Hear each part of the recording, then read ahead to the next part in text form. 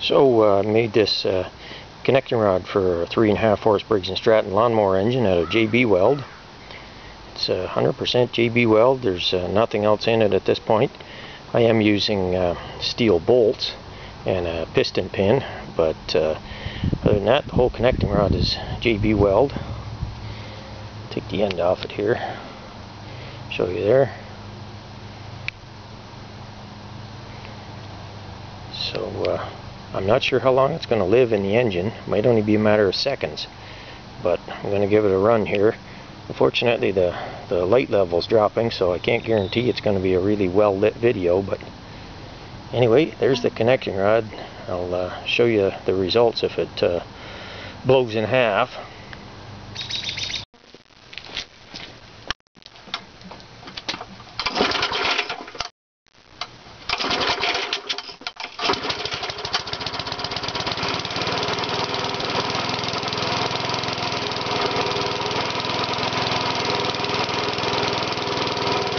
This is the JB Weld con rod again here.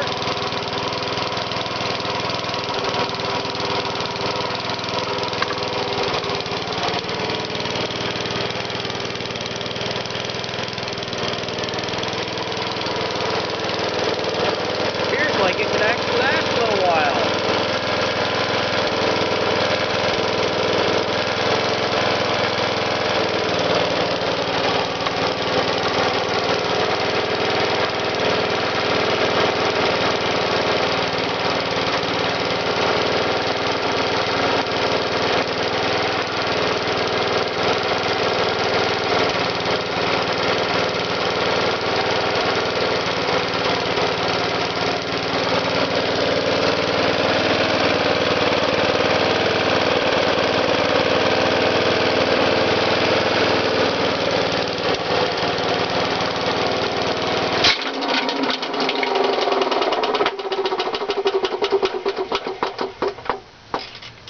Well, just when I was going to shut it down, I guess it shut itself down.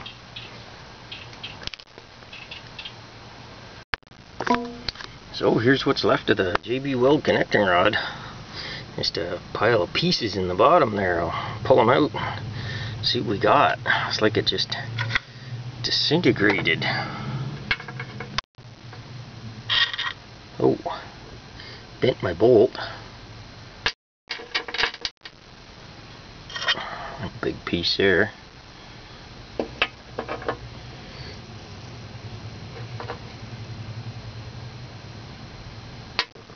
So it's like the connecting rod itself just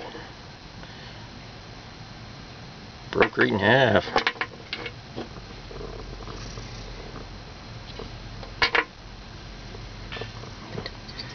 This will pound the piston down there. See the other end of it there. It's pretty well all broke off right at the center of the bolt. Center line of the bolt there. This one. Yep, that's where the rod broke. Obviously that was a weak point, but anyway, I was quite surprised that it ran, well, pushing a minute and a half. It had two shorter runs before the main run that I showed. I was having carburetor problems there. I wanted it basically to idle, and it didn't want to start that way, so I had to open the throttle up, but then it would close it. So the two little 10-second runs, I didn't include them in the video, but so overall running time was about a minute and a half before it grenaded there. I was rather surprised it even lasted that long, to be truthful with you. I didn't think the old JB Weld was quite up to that on a connecting rod, but with a little bit of redesign there, I think I could get it to last somewhat longer. So I may go for a second one. I don't know. Encouraging comments would help, I guess, before I dump another $5 into a JB Weld connecting rod and 3 or 4 hours of work. Anyway, I'd like to thank everyone for watching these videos. Oh yeah, before I'm done here, I can't forget, I want to thank Leading Edge Hobbies in Kingston, Ontario. My smooth on silicone mold material dried up unexpectedly, and they were nice guys, and they gave me a new container. It's kind of an unwritten warranty. They didn't have to do that, and I want to thank them for that, or it would have been another week or so before I could make this video. But thanks again to Leading Edge Hobbies, and thanks to all you that watch these videos. I know this type of thing isn't practical for any use other than experimentation, but I like to experiment with things, so I appreciate your interest in these videos. Everybody take care and have a good one. So here's the JB Weld connecting rod installed in the engine. I had some clearancing issues there, as you can see down in here. I had to basically grind a hole through the side of the block due to the nuts I put on. I didn't think it would work very well with just drilling and tapping the JB Weld, which I did anyways, but I wanted a nut on the end of the connecting rod bolt. So same thing on the other one, but she's an extremely tight fit on this engine.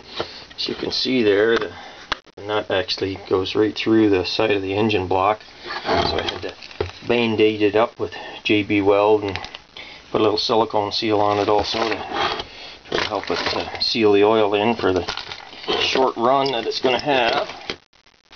But anyway, it's a little bit snug, but show you that that's the JB Weld connecting rod before the run. Like I say, I have no idea how long it's going to last, but I'm going to try it here soon.